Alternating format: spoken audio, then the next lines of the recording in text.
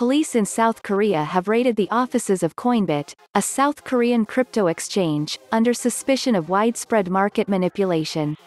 The exchange was set up in 2018 by gaming firm Axia, and has risen to become one of the most promising of the chasing pack of exchanges behind market leaders Bithumb and Upbit. Details are sketchy so far, with the police yet to release a full statement, but multiple media outlets in Seoul have confirmed that officers have raided Coinbit's offices in the affluent Gangnam District of the capital, seizing property or data belonging to the exchange as part of their investigation.